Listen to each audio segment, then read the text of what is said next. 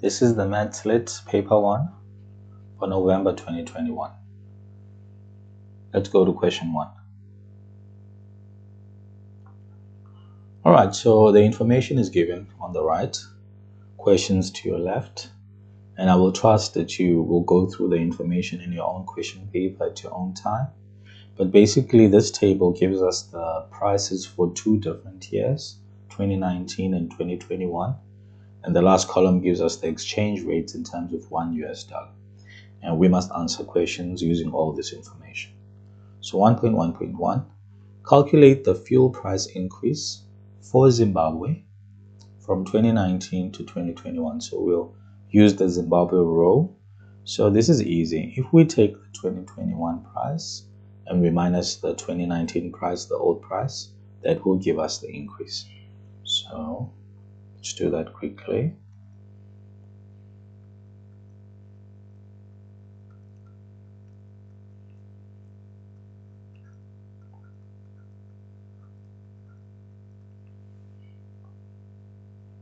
Go to your calculator to check.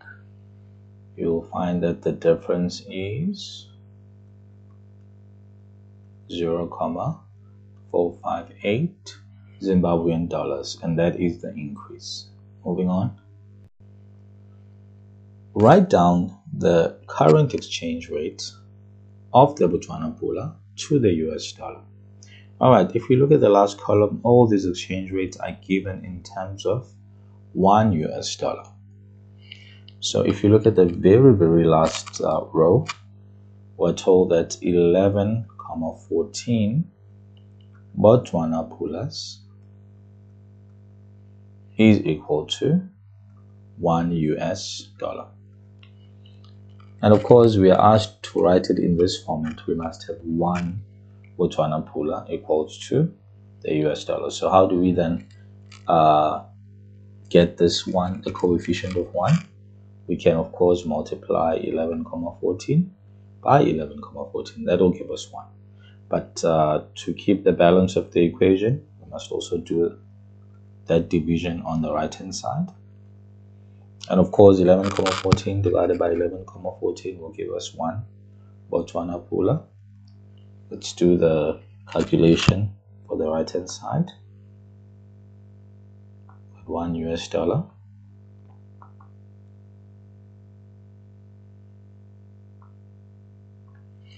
Alright, we can actually round this off to 2 decimal places. Which will give us 0.09 US dollars. And that is our solution. Moving on.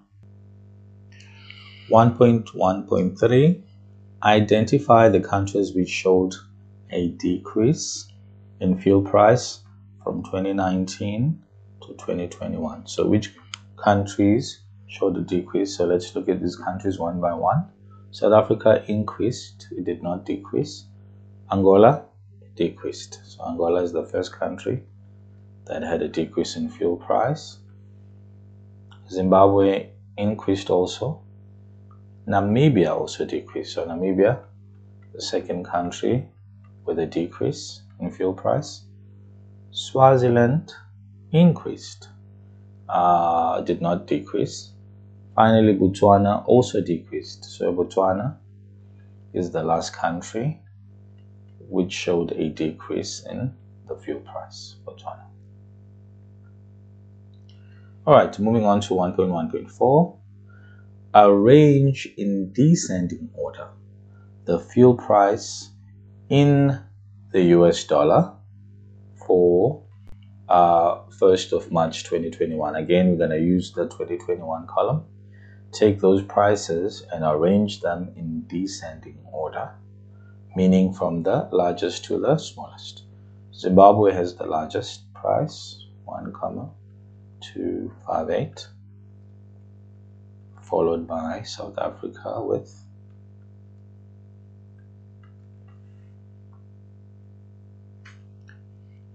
and then Swaziland to 0.87,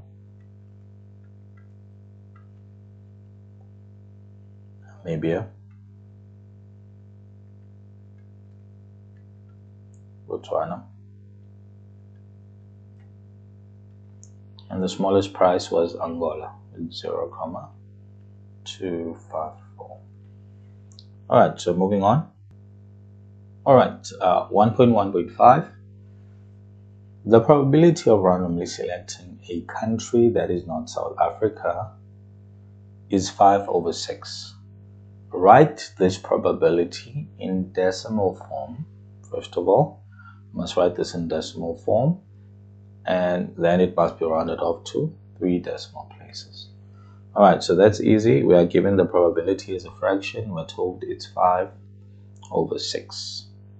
So if you want to write it as a decimal, must first press equal to, and that is the button S to D that convert the fraction to a decimal. So we go to that button, and that's the answer that we get, but we must only have 3 digits after the comma. So the answer will be 0,833, and that is the solution. So moving on. Alright, so for 1.2, we will be using the bar graph, the stacked bar graph on the right to answer the questions on the left. Alright, 1.2.1, identify the source of energy that is most commonly used for cooking. Now, if we look at all these provinces, you will see that this lightly shaded bar is actually the biggest one for all the provinces, and that is if we look at the key, that's the electricity bar. So electricity is the energy source that is mostly used for cooking. 1.2.2, name the province that uses most wood for cooking. Now, if you look at the key for wood, it would be the those would be the bars with the diagonal lines. And if you look at these provinces, you could see that this one, Limpopo, the last one, is the province with the largest bar with the diagonal lines, the wood bar. So Limpopo.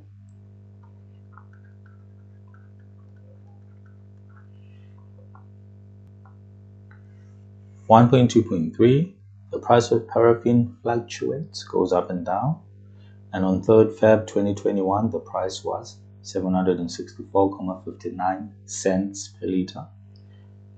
A, write down in rand, that's important, the cost of 1 liter of paraffin. So again, this will still be the cost per liter because it's for 1 liter. The only requirement here is that we must change the cents to rands. Alright, and of course this is a conversion. We know that 1 rand has 100 cents. So if you want to change the price from cents to rands, we're actually going backwards.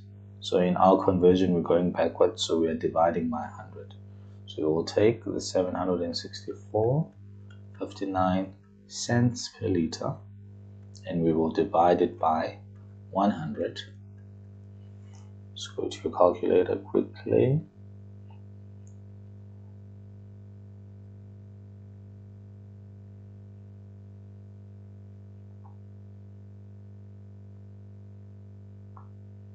So then the answer is 7 rand and 65 cents. You can actually round this off to 2 decimals because it's money.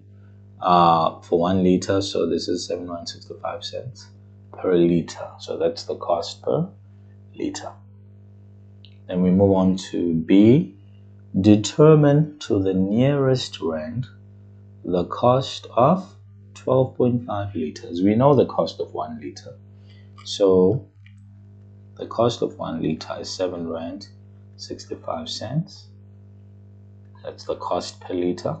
So if you multiply it by 12.5 liters, those liters will cancel, and you can actually then calculate your cost in rands. So if you take the previous answer and you multiply by 12.5 liters, you will get the cost of 12.5 liters, which is 95 rands and 57 cents if you round it off to 2 decimal places, again because it's money. Name another form of energy, that's 1.2.4, that could be used for cooking, which could fall under the other category. So we've got electricity, we've got gas, we've got paraffin, we've got wood. What else could be used for cooking? Coal. Coal could also be used for cooking. All right, then we move on to the last part of question 1. All right, for 1.3, we're told that the following questions were taken from a company's information sheet. All right, those are the questions. There are 5 questions that were issued in order to collect information.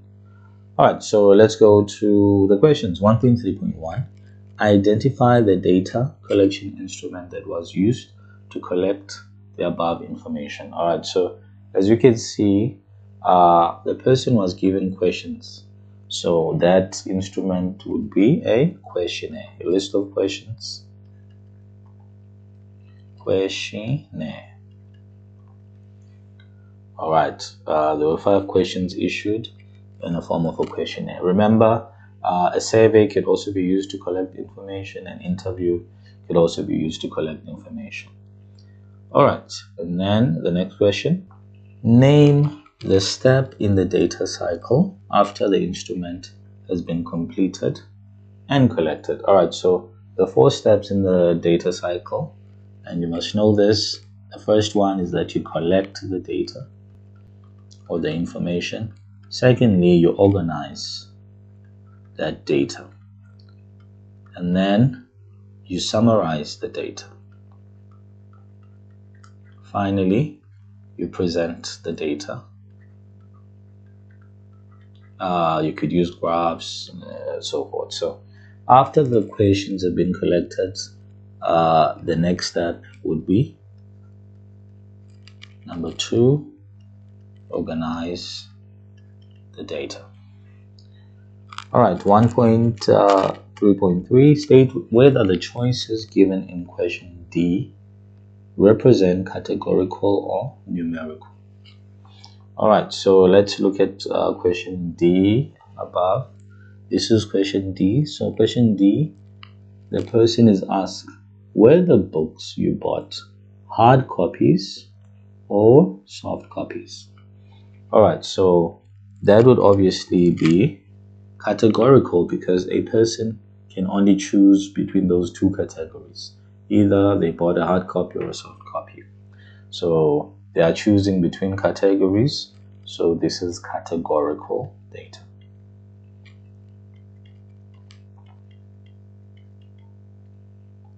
All right, if you look at the previous question, look at C. How many books have you bought in the last 3 months? So the person must give a number here, right? So the person will either say, I bought 2 books, I bought 1 book. Because they're given a number for this to answer this question, this would be numerical for number, right? But for D, it's categorical, because the person must choose between categories. 1.3.4, write the acronym VAT in full. Of course, we all know this. VAT stands for value added tax. And the final question, give an example of a business that should find the above information useful. I think a bookshop would find this information useful. All right, that's the end of question 1.